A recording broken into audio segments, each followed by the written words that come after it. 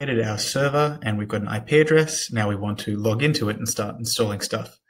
So in order to do that, let's copy our IP address and we can now use SSH to log in. We've already set up our SSH keys, so logging in is quite straightforward. You type SSH to invoke the command, and then you type the username that you want to log in as. In Linux, an admin user is typically root, so we want the root account at the IP address. So let's just paste that in and give it a try. So you'll get this, I'd call it a warning message the first time you try to log into a server with SSH. And it's essentially saying that we haven't seen this computer before. Do you trust it? And I'm going to say yes.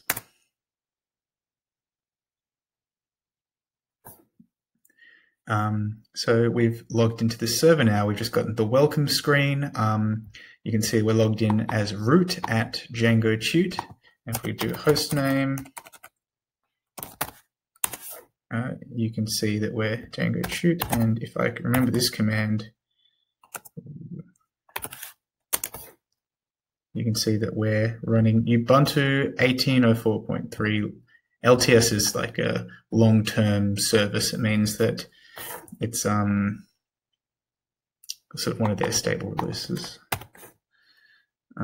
Okay, now that we're in, we can use all the regular bash commands that we've played around with in git bash. We can see what current directory we're in with pwd, and you can see we've logged in into the root directory, which is the home directory for the root user. So this is aliased to squiggly.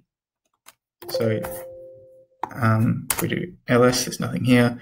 So yeah, if we change directory to squiggly, we're in the same place. We're still in root because they're the same thing. Cool. And one thing I want to show you before we get to installing things is this whole thing with the SSH key. So if we look in the SSH folder on this computer, you can see there's this authorized keys folder. And if we have a look inside it, oh, come on. If we have a look inside of SSH authorized keys, you can see it's the SSH key that I uploaded to DigitalOcean. So all they did when I gave them my SSH key when they started this computer was they put my key in this authorized keys file.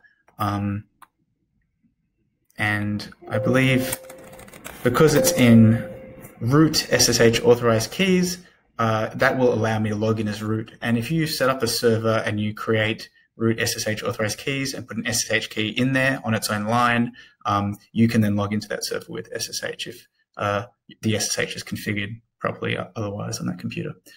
So now let's set it up. The things that we need to run our Django app, we need Python 3 and we need pip, the Python package manager, to install the packages that we need. So let's see, let's have a look. Do we have Python? The Python, try to get to print the version. It says command Python not found. Well, that's bad. But it says you also have Python 3 installed. You can run Python 3 instead.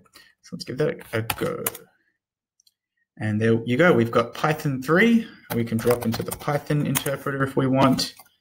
Do some maths. Oh, that doesn't work. Okay, or create syntax errors. What are we doing? 1 + 1 is 2. We can drop out of the interpreter. And if you're interested, you can use which to find where Python 3 is installed. So Python 3 lives in user bin Python 3. And in addition to Python, we need pip, the package manager. So let's give that a go. Let's try pip. Command pip not found. Well, sometimes, especially using Python 3, you'll have pip3 instead of pip. Let's try that. And that's not there either. So we're kind of screwed. So we have to install pip.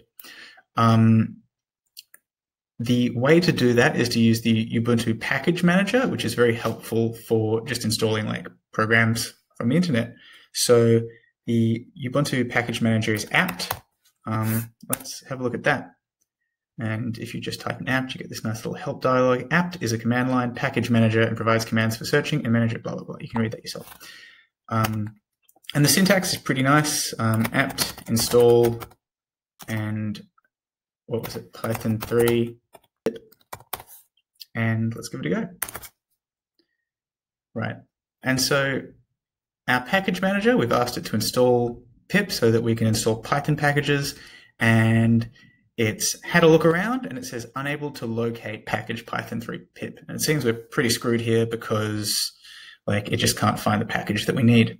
What can happen, especially on cloud servers, the new ones, is that your cloud server is booted up without a listing of the latest packages. So sometimes you need to update the list so that your package manager can find all the packages.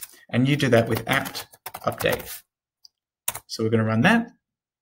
And you can see here it is just running through a whole bunch of places that it's checking to see what packages exist.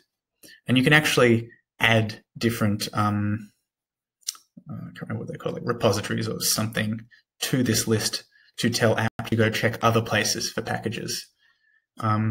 And it also says here 118 packages can be upgraded. So in addition to finding out about packages that it never knew about, it's also finding out about potential upgrades. So now that we've run apt update, we're going to try our install again. So let's do, what is it, apt install, install Python 3 pip. Cool. Seems to be working okay. It says we're going to use 1/4 gig of disk space. And if you remember, we've got like 25 gig or something, so that's no big deal, but it'll ask you anyway. Do you want to continue? And you press enter, and it's fetching all the data and installing all the stuff.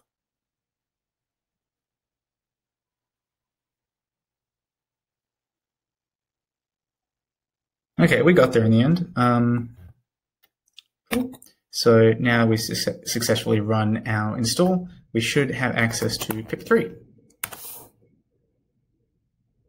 There you go, pip3 is installed. We can use which as well to see where it's installed. Use a bin, cool. And we can also try pip, and you can see there's nothing there, which is fine. We just need to refer to it as pip3. The distinction between pip and pip3 is an annoying one. Depending on how Python has been set up, there can be Python 2 and Python 3 installed on the same computer. Sometimes pip is for Python 2 and pip3 is for Python 3, but sometimes pip is for Python 3 instead. It becomes a real headfuck, so it's probably better that they just called it pip3. And one other thing we can do is just see what packages are installed. That's pip freeze, and these are all the Python packages that are available that aren't part of the standard library. We've got a nice list with all their versions. And finally, to finish off this video, I'm just going to upgrade all the other packages that we can upgrade because maybe something security, not sure, but it's just something I like to do. Okay, it says it's going to use 165 megabytes of disk space, sure.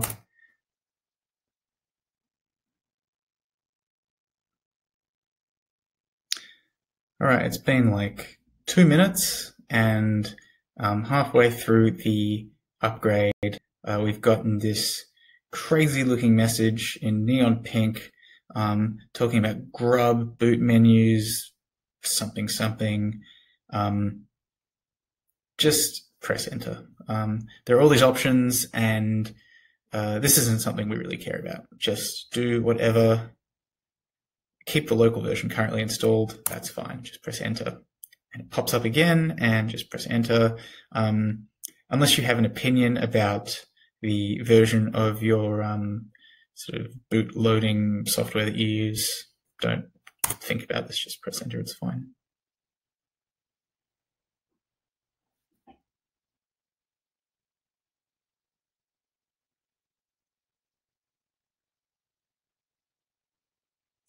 All right, so that took about 3 or 4 minutes, not sure. But once you've done your upgrade, that's it, you're done. Your server is ready to go. Just go over it one more time. We have Python 3 installed, which we need. We've got pip3 installed, which we also need. And we're good to go. V doesn't work. Oh, yes, it does. Yeah, pip version 9.01.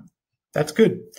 So Now that this is done, we can move on and start learning how to upload files to the server.